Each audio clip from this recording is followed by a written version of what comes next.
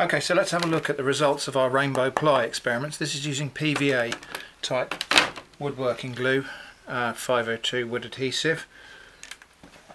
So, the good news is they've all dried very nice and flat.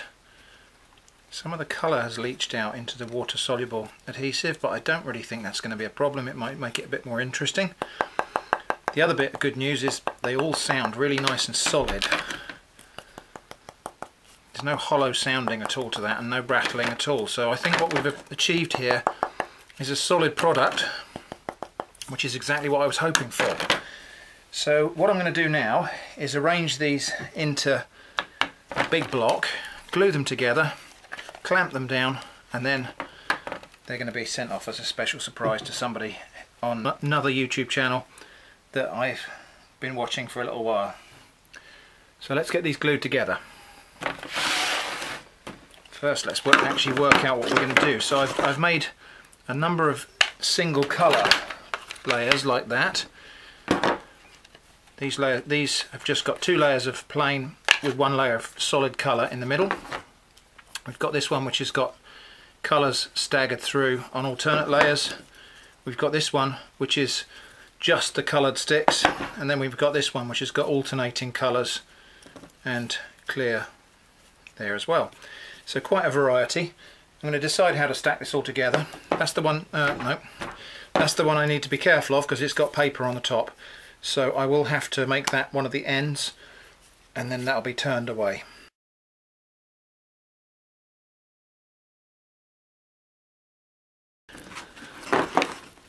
So that's a nice bit of variety inside. Hopefully that'll look good when it's all stuck together.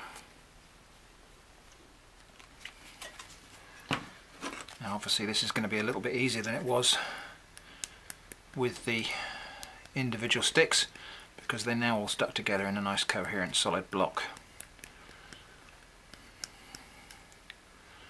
But let's make sure we get a nice good coat so we don't skimp on that at all.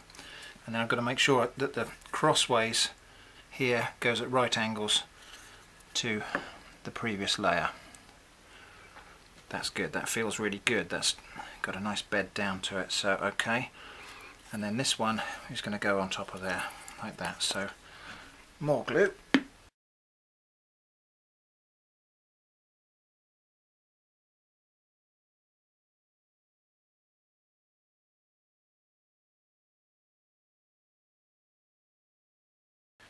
So that's the stack, and what I need to do now is weigh that down with something to give it a nice tight bond, and if I can encourage a little bit of squeeze out, because really there's probably more glue in there than I really need. So let's just make sure it's all nicely aligned so we don't have any waste inherent in the block, and then we'll just put something heavy on top.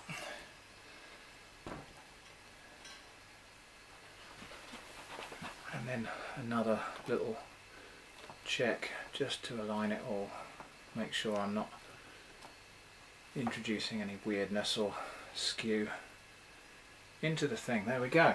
So wash up, and I'll give that another little check before it fully sets, and then we're good to go.